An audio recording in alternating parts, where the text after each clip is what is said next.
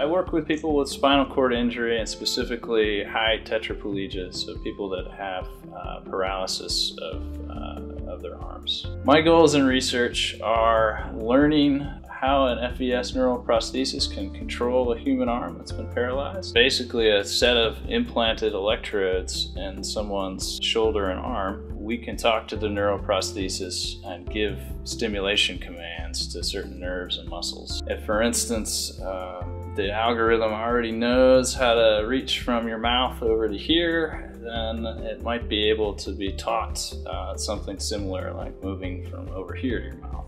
I use robots to act as sensors, basically, or means of moving someone's arm around so that we can move someone's arm to different positions, measure how much effort it takes the robot to do that, and then turn that into a computational model of how the arm responds to electrical stimulation.